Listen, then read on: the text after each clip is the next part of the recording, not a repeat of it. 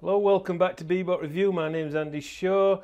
Today I'm just going to talk about the style of Charlie Parker, because basically this course is mainly about Charlie Parker because there's been more stuff written on him, so I can draw from more information. So I'm just going to go through basically Thomas Owens' summary of Charlie Parker's playing, and then what we'll do is in later episodes we'll concentrate on certain things that he's been saying. So the first thing that Thomas Owens says is that Charlie Parker always plays in duplex time, that is 4/4 or 2/2, and I think that's pretty much, I think everybody will agree with that. I've never seen Charlie Parker play a 3/4 tune or any other tune. In fact, in jazz, most jazz at that period, 1940, was played in 4/4 anyway. I mean, different types of time signatures didn't really come into common practice until Brubeck's classic Time Out album later on in the 50s, and then there were obviously a lot more. I mean, nowadays you get all sorts of stuff, you know, and get key signatures now with a change in key every few beats, you know, with 4/4, 3/4, whatever. So that's the first thing, that Charlie Parker's music is always 4/4. So if you want to play authentic bebop, you've got to play in 4/4 time, okay? The next thing he says is about Charlie Parker's tempos. Charlie Parker's tempos vary with great extremity from 60 beats a minute, which is his slowest, which is pieces like Meandering and Out of Nowhere. They're very slow pieces, to extreme speeds, which is in excess of 400 beats a minute. That's quarter note over 400 beats a minute. Pieces like 22nd Street Theme, there's some live versions of that over 400 beats a minute. Also, I've also seen that Charlie Parker sometimes quotes people like Jimmy Dorsey at extreme tempos, but on slow tunes. So he might take a tune like All the Things You Are, but he'll play a little bit of Jimmy Dorsey, but actually play even faster than Jimmy Dorsey was considered to be a real virtuoso at that time, you know, from 1920s up 40s onwards. Although Dorsey was doing more novelty type tunes. When he was playing with his big band, Jimmy Dorsey was like playing these novelty things that were really fast. But Parker kind of, in one of them, which he did, which was recorded with Dean Bonetti, Parker plays not a double time run, but like a four times speed run, and it was way over 400. If you took those eighth notes and put them into quarter notes, it's way over 400, nearly 500 beats a minute, just very briefly. But he actually quotes a piece of Jimmy Dorsey's Oodles of Noodles, which is itself a very fast piece, about 380, close to 400 beats a minute, and Parker goes way in excess of that, nearly 500 beats a minute. It was amazing. Only reason I got it was by slowing the record right down and then like counting the beats out. So Parker, extreme ranges, slowest tempos, not unique in jazz, but upper tempos over 400 beats a minute. Absolutely nobody could match him at that time, really, apart from probably Dizzy and a few others. But it was really well above what jazz musicians at that time could actually play. So it was way beyond most of those. Most of Parker's tempos, though, are between the ranges of 125 beats a minute and 250 beats a minute. So if you look at most of Parker's tunes, you'll actually find that, which is pretty average for most jazz musicians at that time. So that's so he could play with people. Because if you've got any most of Charlie Parker records, which like I've got, you find him that he plays with just about everything: swing musicians, bebop musicians, you know. So so he needs to be able to, you know, be able to play in lots of different styles and stuff. In fact, that's one of the great things about Charlie Parker, that he could play in like with different styles of musicians, you know. Parker's note values, right? His note values are really at fast tempos, like 200 beats and above. Parker's note values are nearly always eighth notes. This is American terminology I'm using. Eighth notes, which is in Britain would be called a quaver, obviously. So he's using eighth notes at tempos that are above 200 beats a minute, but they're not played. I'll just put things over the top of this, what I'm speaking. Some of them are not played absolutely evenly. Some of them are played evenly. If the tempo goes really fast, the eighth notes are very even. But if the tempo's not super fast, the the eighth notes appear to be like triplets, where you get an eighth note, then an eighth note, a triplet note, right, eighth note, then a triplet rest, and then another triplet. So it's bada badi, like that kind of stuff. You'll see that mainly on blues, but also in some faster tunes. He's just really good at articulating these different rhythms. I don't know how he does it, to tell the truth. At moderate tempos, that's 125 beats a minute to 200 beat minutes, eighth note phrases and 16th note phrases are intermingled in varying proportions, okay? And 32nd note phrases are intermingled, right? This is at slower tempos. His skill in playing many notes per second and organising them into coherent and interesting phrases was considered extraordinary in the 1940s, for few men could equal him in this regard, so says Thomas Owens. Okay. On syncopation, Parker's improvised melodies commonly contain many syncopations.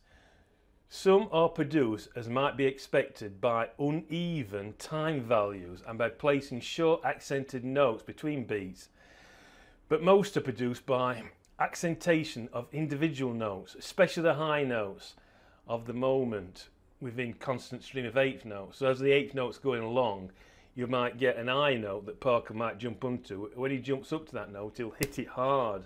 You know what I mean? You know, that kind of stuff. Really high notes are hit hard. High notes are hit hard, okay? Articulation. Now this is interesting because I actually criticised Rick Beato. Can you remember in that video I did about Rick Beato, where Rick Beato was accenting the notes off the beat, where he's going ba be do ba dee ba dee ba da, like that. We don't actually hear Parker play like that, but he does accent notes like that, mainly eighth notes. Eighth note articulation is off the beat like that. So you play a quaver down or an eighth note down, and then you accent it off the beat. So it goes ba da ba da ba da, just like Rick Beato did. The thing is, Parker doesn't play that rhythm constantly. He might just do that, you know, with it just twice, and they'll go straight beat, accent on the beat. So you get much more variation in accents with Charlie Parker, and you're also getting jumping around all over the place, which changes the actual syncopation. But the articulation is similar to what Rick Beato was showing you when I criticised him. It does play off the beat, but it's like even. I'll actually put over the top, show you what happens. But you get even notes off the beat, but you also get these triplet type notes off the beat, whereas Parker's like putting a little rest in between the triplets. So it's baddy like that. It's more like that, but Parker does it. You've got to listen to where Parker. I'll actually play a bit of Parker's playing over the top so you can actually hear it better. But Parker, the way he accents these notes and plays it, it's completely unique actually.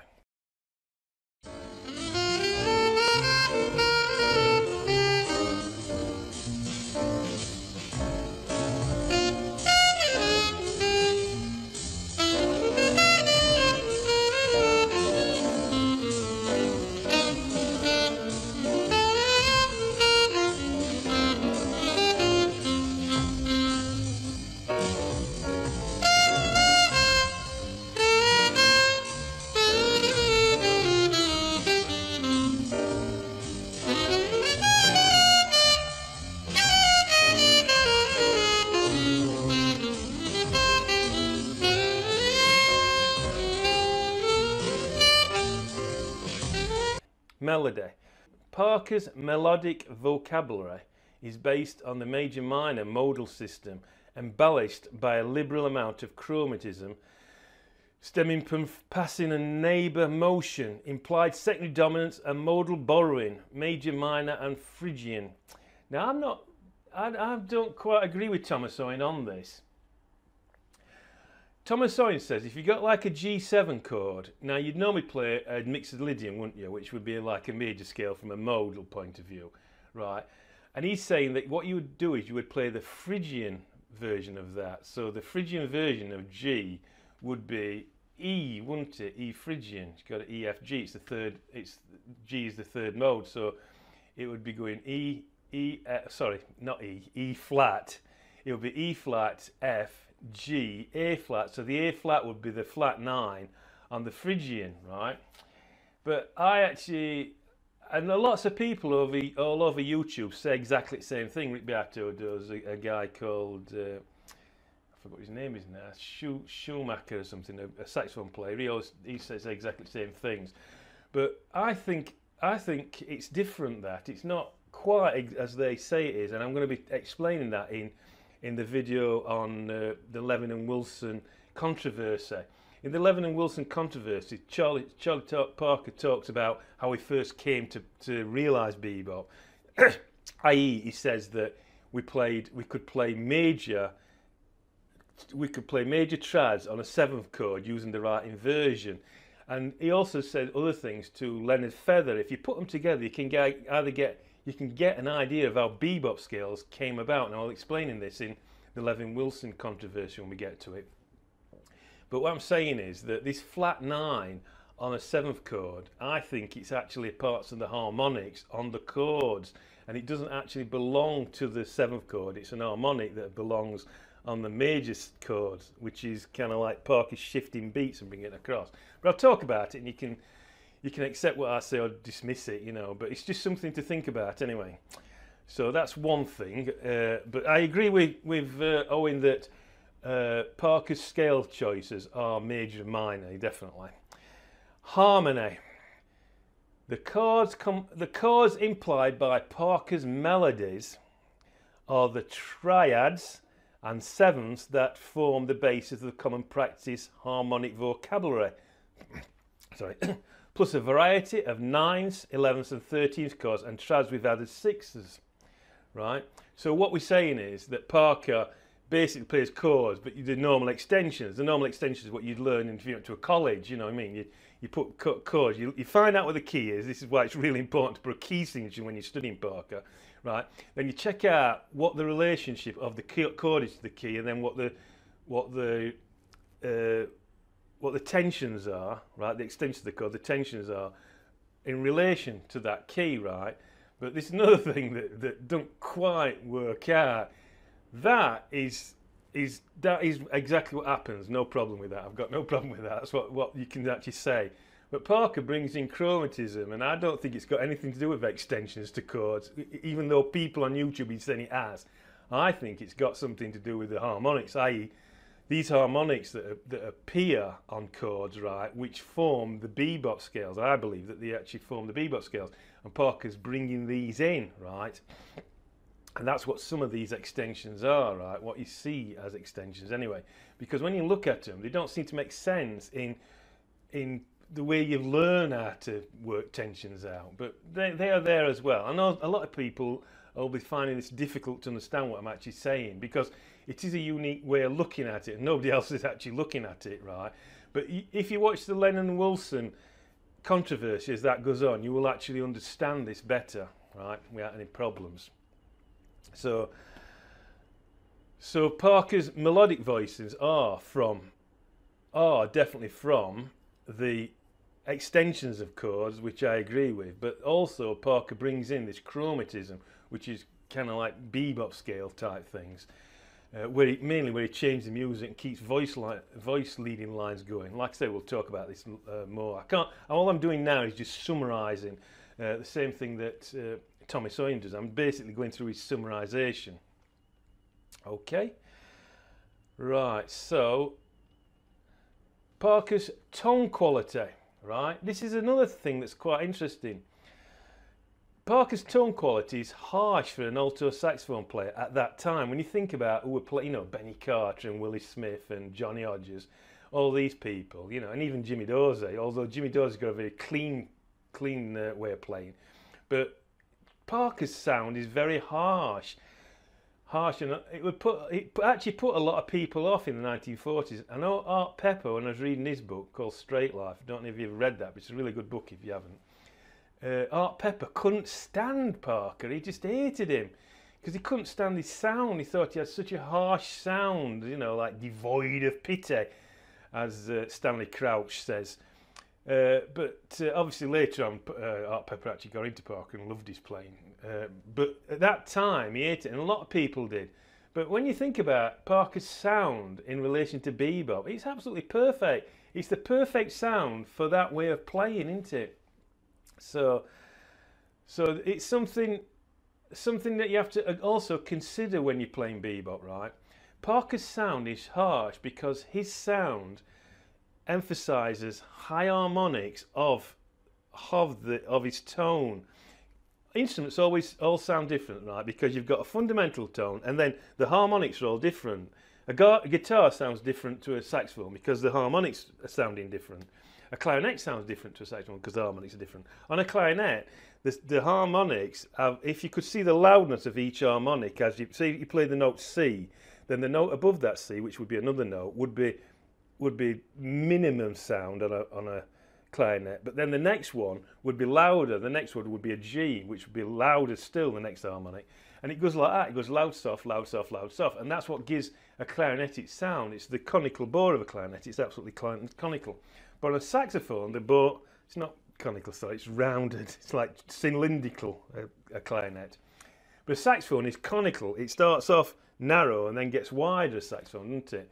And that conical sound makes all the harmonics sound loud. So you play the fundamental notes, and the other notes above that are all very loud too, and that gives it its unique sound. Now, Charlie Parker, if you compare Charlie Parker's sound to Johnny Hodges' sound, Johnny Hodges' sound, right, would have a very loud fundamental, and then still loud harmonics, but less loud, right? Charlie Parker's sound, his fundamental wouldn't be quite as loud, but the harmonics would be louder, if you know what I mean, very, very rich in harmonics, going right up higher. And that's the sound that you really want to be getting if you're going to play bebop, because that's the style of bebop, really. It's playing a sound with higher harmonics. And you get that by, on the saxophone, you get it by mouthpiece and reed and experimenting. And also, just by listening to Parker, you end up playing in that kind of high level. If you listen to somebody like, what's his name, that pop thing, hold on, let me think what they call him. Kenny G. If you're playing something like Kenny G, then you've got to listen to Kenny G and play that, which isn't his sound isn't based on higher harmonics. It's something completely different, isn't it? But if you want to play like that, you've got to listen to Kenny G and get that kind of sound. Although I can't stand anybody who'd want to play like that. Okay, so that's discussion of Parker's tone quality. Vibrato. Parker, right, completely different to other saxophone players at that time, right, apart from probably Lester Young and white saxophone player, Lester Young, Jimmy Dorsey and Frankie Trombo. He plays with very narrow vibrato, right? Its range is only 120 cent if you were actually measuring it on a tuning scale, and it's very slow. His vibrato runs at five times a second, which was slow at that time, because I always call the vibrato before Parker nanny goat vibrato, and you can hear it very clearly. If you listen to the Jazz at the Philharmonic, Willie Smith's playing, the very early ones, 1946, when Parker first went, on those tunes, you listen to Willie Smith, who was there and playing, his vibrato is very wide, and you know, it's like nanny goat. I always call it nanny goat vibrato. Although I'm not criticising Willie Smith, because I think he's a great player. But you listen straight away to Charlie Parker, and from our ears today, sorry, I'm knocking my mic. From our ears today, Parker's sound is very modern, very modern. It sounds, that's how we play today, you know what I mean, when you listen to him, compared to the guys on the Jazz at the Philharmonic, you know. Right, the mode of Parker's pieces, that is the keys, what Parker plays in. Well, Charlie Parker plays nearly always in the major tonality. That means he always plays in major keys. In fact, 95% of everything he ever recorded is in a major key, probably more than that actually, and only a few in a minor key, which is places like The Bird. That's in a minor key. It's a lovely tune actually, that The Bird, and Night in Tunisia. You know, some pieces that other people wrote. but most of it is in a major key. So like I say, if you're playing authentic bebop, you would be playing in a major key, not a minor key. Although I'm not saying don't play in a minor key, you know, I'm just saying that's really what you want to be concentrating on when you practice and things. Right, choice of keys, right? A lot of people say Charlie Parker played in every key and all this kind of stuff. He probably practiced, I think Charlie Parker practiced his patterns in every key, but I don't think he practiced tunes in every key. I don't think he did that. I think a lot of time he could just play it. I think, you know, he just hear some at once and play it, because he played a lot of stuff by ear. But the keys he played in are, this is in concert pitch: B flat, that would be G in alto sax, F, which would be D in alto sax, and C major, which would be A in alto sax, and that accounts for 65% of everything he ever played. So 3 keys, you know, more than half of everything he played. Other keys he used were in concert: D flat, A flat, E flat, G, and D major, and E flat, B flat, F, C, D, and A minor. Right, so in the minor key, he played E flat, B flat, F, C, D, and A minor. Okay, I'll write all this down, so if you want to make notes, you can do. Although, like I said, all I'm doing is quoting Thomas Owens. So if you look through Thomas Owens stuff, you'll actually see what I'm talking about. So I'm just talking about it, get you interested in talking about this thing, thinking about this thing. Okay. Charlie Parker's repertoire. Right, Parker recorded about 300 different pieces, right? His favourite pieces were obviously based on 12-bar blues. If you look in the Charlie Parker Harmony book, you see a hell of a lot of 12-bar blues, don't you? And that accounts for about 20% of all the recordings that were ever made of Charlie Parker. And also pieces based on 32 measure tunes. Most popular one was I Got Rhythm, which accounts for 15% of all his recordings. Nearly all the remaining repertoire consists of 32 measure pieces, right, in AABA pattern, or AABA prime, or ABAC, okay, forms. And 64 measure tunes, obviously pieces like 64 measure tunes, pieces like Coco, right, in AABA form, and other forms like AA prime, BA double prime forms. Okay, except in a handful of cases, Parker's solos appear to have been composed spontaneously rather than in advance. In his early days, when he was playing with the J McShane, Parker was actually composing his solos. You can tell this because there's actually recordings of the same, the same tune from different areas. You know what I mean? It might be one studio one week, and he'll play it on. It might be live, and you'll find out that the solos are very, very similar. So he's obviously pre-composed a lot of his stuff. But later on, from like we got the mature Parker, which appeared in 1944 on the Red Cross Romance with Art Finance session with Tiny Grimes. Parker's solos were completely improvised, right, and spontaneously improvised, although he was playing big patterns. If you look at Red Cross, takes 1 and take 2 of Red Cross, you see really big pieces of pre-composed music, you know what I mean? They're very similar in areas, there's only slightly bits that are out. So a lot of Parker's tunes were pre-composed, but as we go on through the 1940s, Parker was so adept at playing I Got the Rhythm, he could play it backwards virtually, that all the solos are different, but you still get these pre-composed riffs, you know, these patterns, which we're going to be talking about in this series from now on, because this is just an introduction to the patterns and different stuff. So that's the main thing. So initially it was pre-composing, but then it become more spontaneous, but it was always using these patterns that we put in back. Now these patterns is about 100 motifs of these patterns that Parker could put together in varying lengths, modifying and combining them in a great variety of ways. Consequently, his solos are organised without reference to the theme of the piece being performed. So even though people like that Martin character who did the whole thing saying Parker's playing is based on themes, you don't actually see that evidence, especially in the fast tunes. In fact, most of the themes aren't even themes. I mean, Kim isn't really a tune. It's an improvised. The actual tune is an improvised idea. It's just something obviously that come to him at the moment, and he just played it, you know, as a theme. But it's not really a proper composition like Yardbird Suite. Yardbird Suite's a proper composition, and Moose the Mooch, which is a proper composition. Things like Kim, Clundered Stan, and all these types of things, and Laid Bird and whatever, they're just improvised themes. You know, they're like, you could call it head theme, you know what I mean? Just playing a header, the rhythm section just starts playing, and then Parker just plays a theme straight out of his head, you know. So, but they're all based around these motives, everything, whether they're composed or not composed, they're all based around these motives of varying lengths, which Parker has about 100 of them in his repertoire. From 1944 to 45, Parker's improvisation underwent no substantial change. So if you listen to Charlie Parker in 1944 and you listen to him in 55, you can tell it's Charlie Parker. There's no big change in the way he plays. Although he does brings in some more rarer motives in his later playing.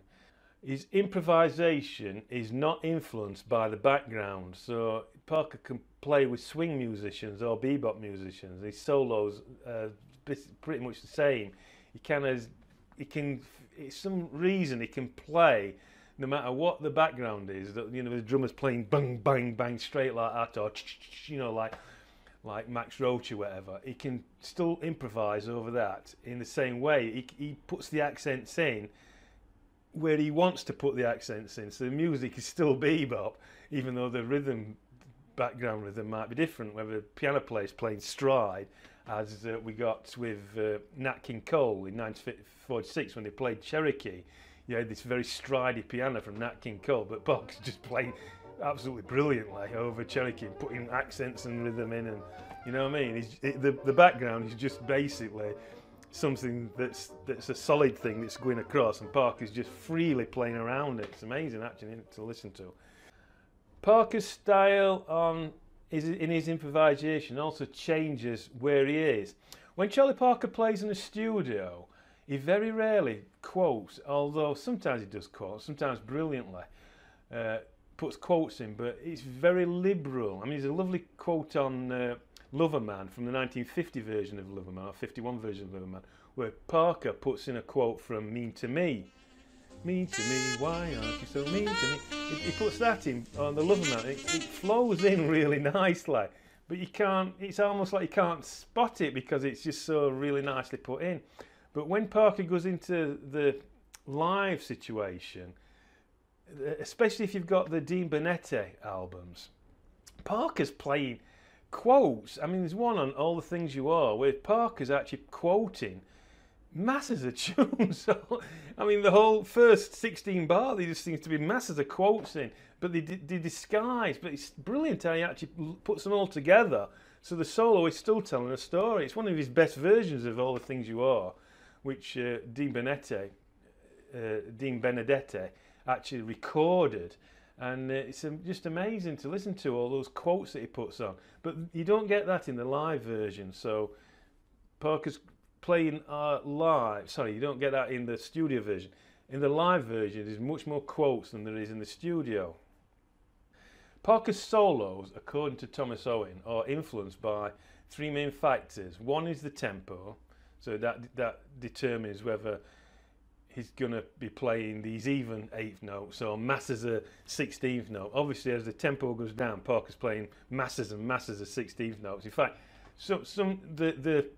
the actual tunes are so complex at slow tunes that they're very, very difficult to write down in music terms because the rhythm is so complicated.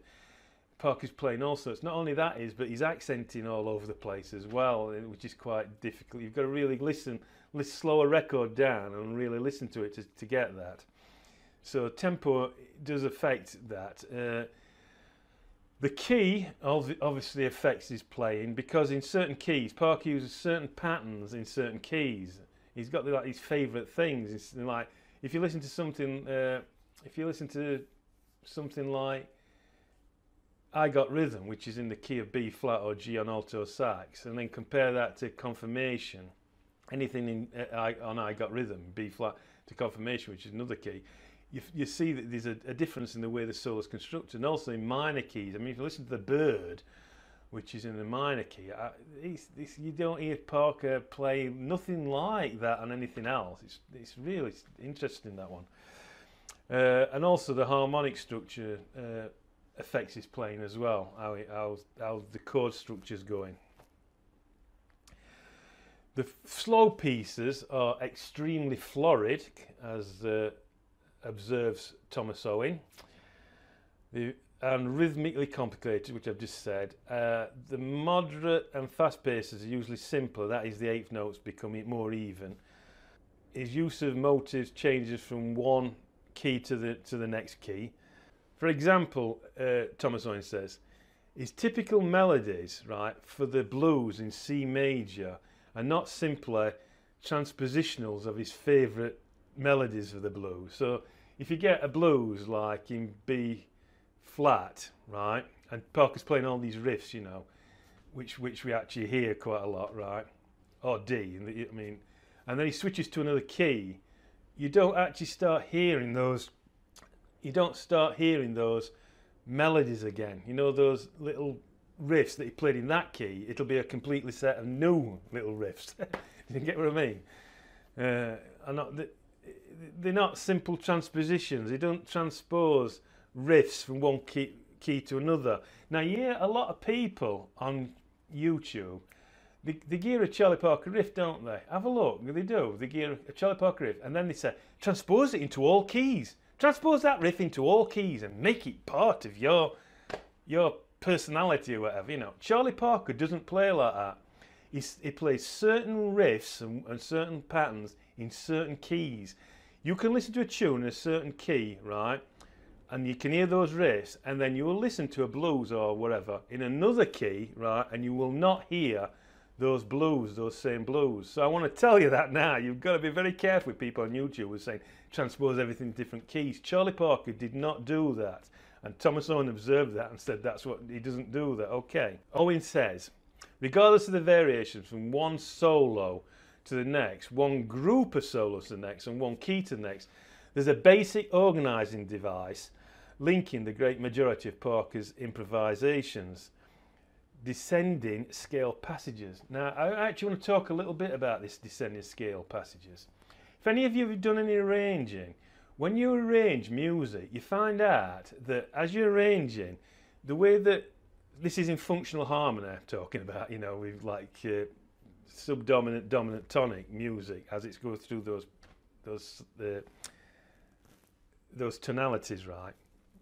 As the music goes through, and people, if you're arranging music, you find out that if you're arranging voice leading lines from one to other, or portrait if you're British, right? As you move it from one to the other, the harmony goes down. You end up getting the lines going down, right? So if you're kind of like arranging music for a saxophone section, a big bang, you find out that you're playing the music going down. See, this is our tool called the Blues Machine. And we've got all these harmonies, right, for saxophone. We've got baritone sax here, trumpet and trombone. But if you look there at the saxophone line, can you see how the harmony's moving down? Every time we block the harmony, we're going lower and lower and lower. Right, because it's natural for harmony to go down. It's just a natural thing. It seems to want to fall, right? Or if you don't believe me, have a go at arranging. Try and arrange some saxophone music and just try and arrange like simple lines through a thing. You'll see the music goes down. Now Parker's playing, his improvisation solos, works like that. All Parker's lines are descending, voice lean descending. Now Parker might be jumping about all over the place, right? You get people saying, oh, Charlie Parker jumps up and he does all this kind of stuff. But the basic line, the voice leading line, is always descending like that. It descends until we hit something called M1, nearly always M1, which is like an arpeggiator thing, which takes the line back up and then it starts going down again. Now as it's going down, it's moving about all over, and you can't actually hear that unless you've listened to a lot of Charlie Parker and you actually know what to listen to, because I can hear it, because I've heard that much Charlie Parker stuff anyway, and I know it's there. You might miss it out, but it's definitely there, this voiceline line that goes down, and according to Thomas Owens, that's one of the main things that distinguished Charlie Parker from all of the other jazz musicians of his period. Nobody else had this descending voice leading line that went down. In fact, when you start looking at Charlie Parker's voice leading line, it's absolutely incredible. You know, the actual way he put them together, it's almost like his solos are composed. But they're not. They're not, because you see him play the same solo or same tune again, and you get another completely different solo. But again, this brilliant voice leading line that goes down. So it's amazing. So that's an important thing, descending scale passages. Owen then goes on to say, to understand Parker's art is to understand a great deal of the art of jazz. In the first place, Parker was thoroughly grounded in the jazz tradition. If you remember from the Levin Wilson, Charlie Parker says in that interview, Charlie Parker says he wasn't influenced by anybody, but Cole Wardeck, in his book, Charlie Parker's Life and Legacy, shows that Charlie Parker was basically ripping everybody off. You can find out loads of different musicians in Parker's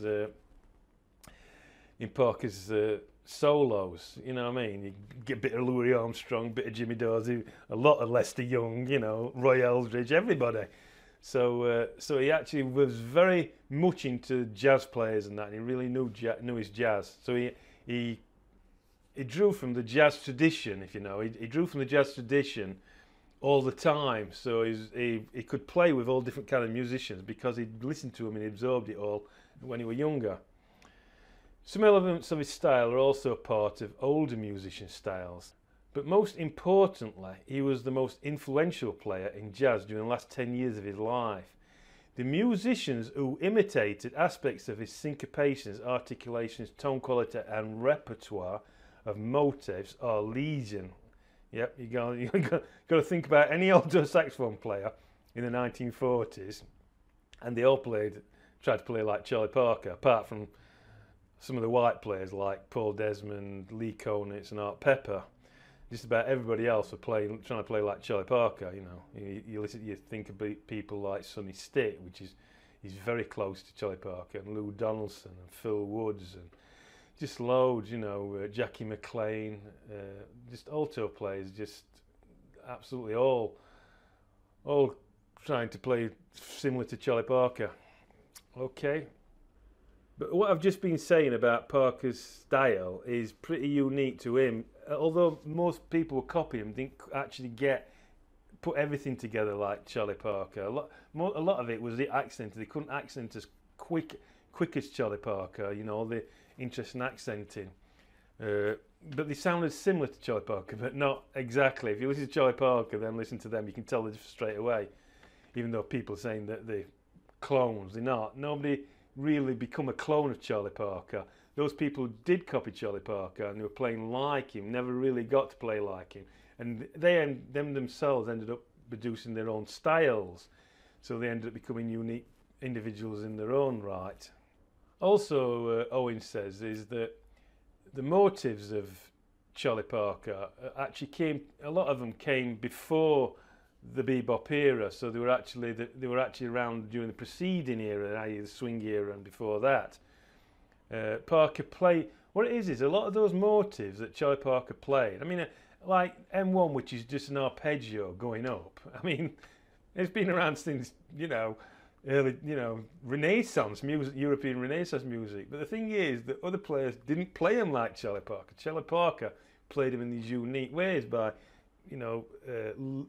putting chromatism in and always using them in this high rise for voice leading lines and that, and within voice leading lines. So even though all these riffs and patterns you'll see them somewhere else, they weren't actually played the same way as Charlie Parker. That's why you've got to listen to his music. And the way he puts them all together, all these things, is one of the distinguishing factors of Charlie Parker. So I think that's about it on the introduction to Parker's style. I'll try and edit this and put it. I'm just talking to myself here at the moment in front of the window. I bet people at flats across there think I'm a bit of a nutter actually. But what I'll do is I'll we'll elaborate on these. We'll start off with motors and we'll just talk about it.